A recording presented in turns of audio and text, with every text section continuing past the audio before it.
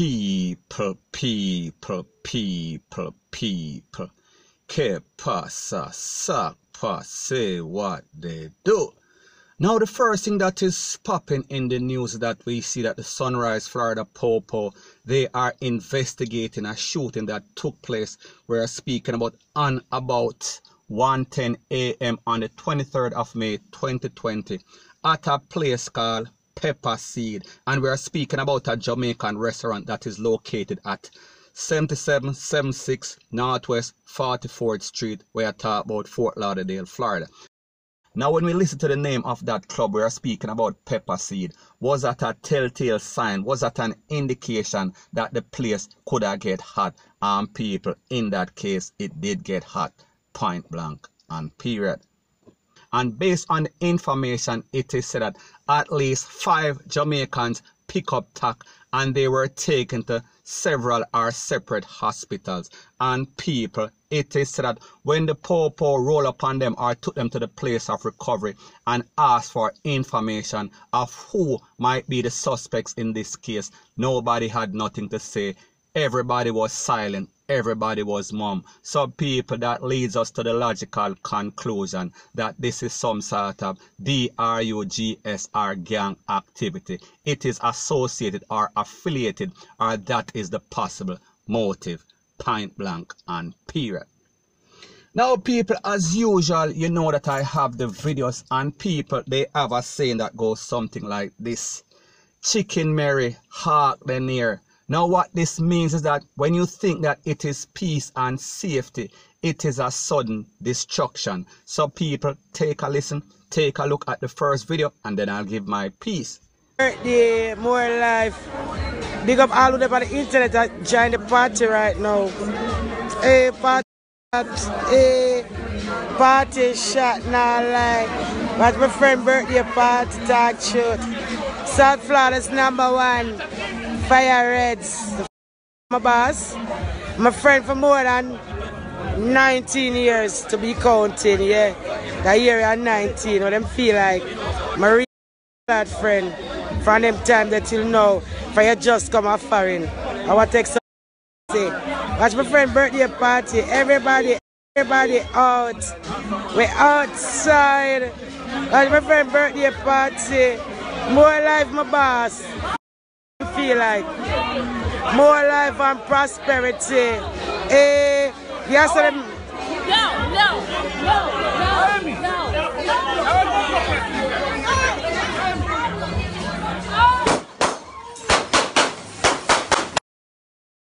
Now people, like I've always said, Jamaicans are always going to be Jamaicans. We are a set of partying people, or most of us are a set of partying people. However, we know how to party responsible. We are talking about the ones that are not careless.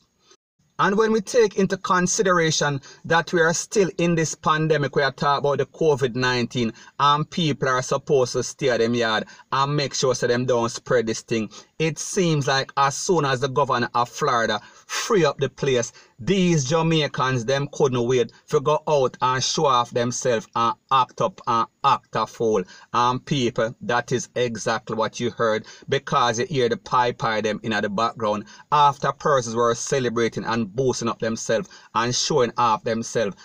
And I've also come to the logical conclusion that the least productive persons in society, them always have the most time for party and idle. And people, don't get it twisted, don't get it misconstrued. If you work hard and you want to celebrate yourself, there is nothing wrong with this. However, it seems like most people that are hustlers, most people that are drugs thief, or most people that are smuggler, them party every weekend, them party every day. And people, like we say, this is a destructive lifestyle, because at the end of the day, we see that person are always getting shot up or hurt at these events. We are speaking about where there's too much Jamaican. May I talk about the idle Jamaican. So people, that was video 1. Take a listen, take a look to video number 2. Take care, alright, let's go. Hey, you hear what I'm saying? Yeah, we understand. But, I'm not in your space though. You hear what I'm saying? I'm not in your space right now. Yeah, but I'm not in your space. Trust me, I know my rights. I'm not in your space. Alright, don't tell me about your rights right now, alright? Alright. I have a legal argument with you. Alright. But we need distance from us. Stay away from us. Exactly. We don't need no virus, so stay away from us. Trump says stay away from us. Hey, stay over here, man. I'm good. You're 10 feet and you're good. We know the law. You're not going anywhere. What I'm not going to let you leave the plaza, so relax. Why we can't? Now, people, you hear how dunce and fufu these Jamaicans are. You hear the po-po or you see the po-po doing their job after 5 people pick up tack. And you hear these Jamaicans in some sort of conflict or verbal altercation with them because them know them rights and chum said this and chum said that. And the truth is that if we really took the facts into consideration, if it was up to chums, most of these Jamaicans, they would be deported. We are talking about back to Jamaica where they basically belong because everywhere them go, them bring them bad attitude, point blank and period. So anyways, people, that is my views on the whole thing as it pertains to that. And like me say, it is just my views and opinion. It is not the gospel. Your views and opinion can be respectfully different from mine. But let me know what you think in the comment section. Bless up. Now, before I move to the next part of my video, please subscribe to my next channel. It is called Jamaica Dancehall Source. One word, don't put any space between the words. And also, I am going to be pinning the link to that channel in the description of this video. And also, subscribe to this channel. We're speaking about true Jamaica buzz. And when you subscribe, please press the notification bell or icon. And also, press all in the option. Now the next thing that is popping in the news is that we see that some 2-foot posts, some 2-foot hyena, them try to ice up a place. We are speaking about a business establishment. We are speaking about a wholesale in Lindsay. We are talking about St. Catherine. And people, little did they know or did they care that they were on candid camera. We are talking about CCTV, closed caption TV. So people, take a listen, take a look, and then I'll give my piece.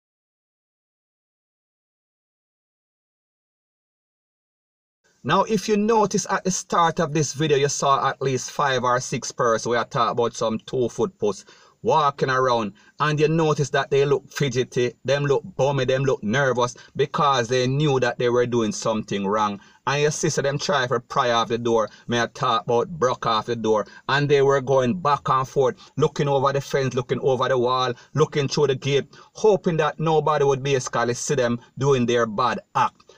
However, if your attention span was not short and you were patient enough, you could see close to the end of the video that somebody started to bake up some can on them. And people, I don't know if it was the owner of this establishment or if it was we are talking about security, we are talking about archive, or we are speaking about one of those security company. Me no know, but all we know is that we saw this person basically pick up them foot in them and take with themselves. We are talking about like some scared here. They were out of here, point blank and period. So people, the moral of the story is this.